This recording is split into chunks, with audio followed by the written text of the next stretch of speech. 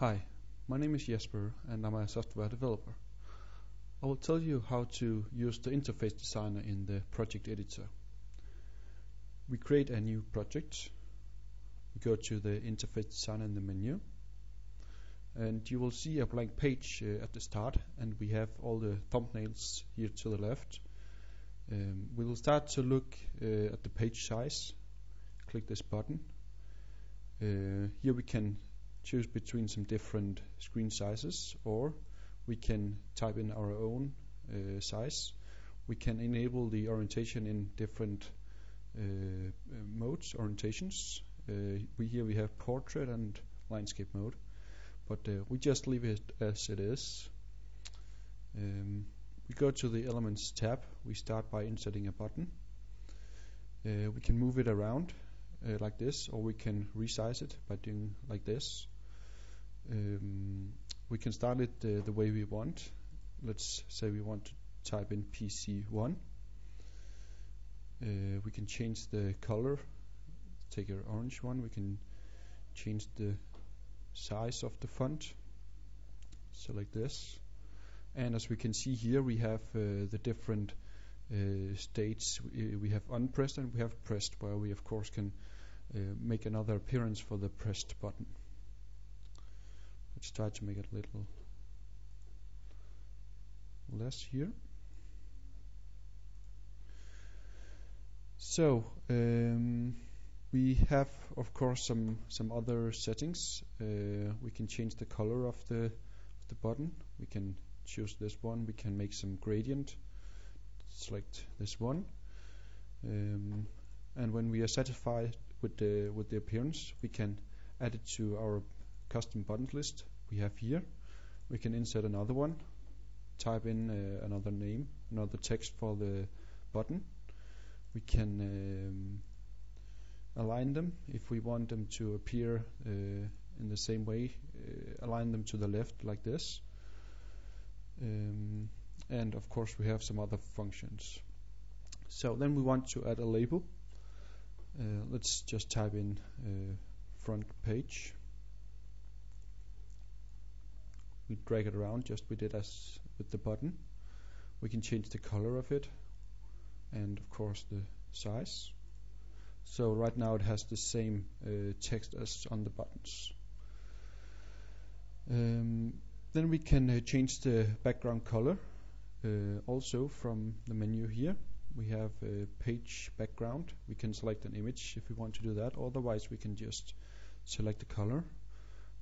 Let's just take the black one here. We can make another gradient. We can change the angle if we want to do that, or we can make the intensity like this. We just select that. And if we want other pages with the same appearance and background, we can add the layout to our themes list.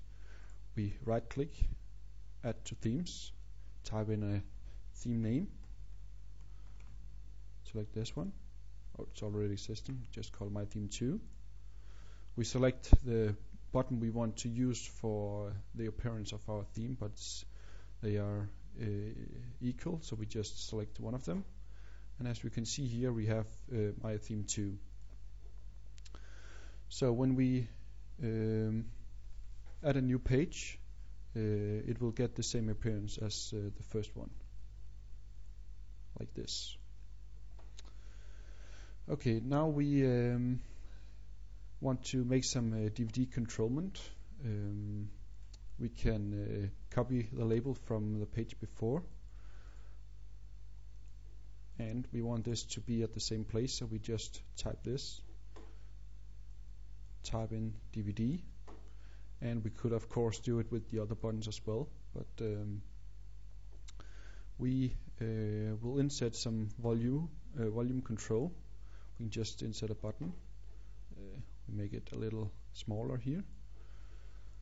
We can select an image for volume down. Take this one, and we don't want the background of the button, so we make it transparent. It all transparent like this, and we can copy the button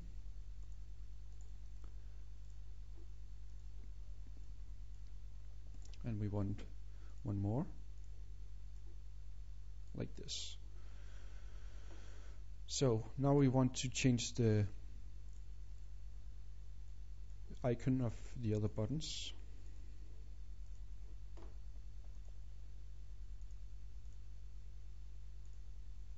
Like this, and we want to align them so they're at the same layout here. We can do this, otherwise we can make the same distribute them so we can make this same horizontal spacing between each other like this. So let's try to copy those as well. We want to have them as well on our front page here. We want to align them as well. So okay, on our DVD page we also want to control the play, pause and so on. So we just take an element group that's basically multiple buttons or labels combined in one group. So we can just select this. It asks us to remove the existing elements from the page. We don't want to do that. Just move them a little down here.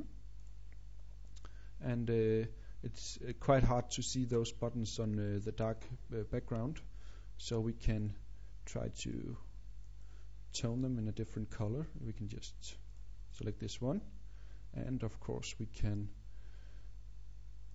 select the icon we have on.